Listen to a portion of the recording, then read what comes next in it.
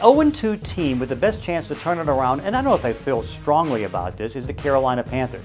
And the reason I say the Panthers, you look at Pittsburgh, they've got problems now without Ben Roethlisberger, Jacksonville without Nick Foles, and you go through the whole list of 0-2 teams.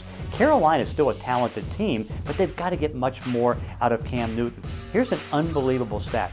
Do you realize Cam Newton has lost his last 8 starts? That's right, 8 in a row. But they still have a good defense. They have Christian McCaffrey. Newton, even though he's not throwing the ball well, he's less accurate. He's fortunately not running the ball. So if he can get into any kind of a rhythm where they can at least get the passing game going, particularly the short passing game, then maybe they have a chance. But overall, you look at the 0-2 teams, and they are what they are, mostly in trouble.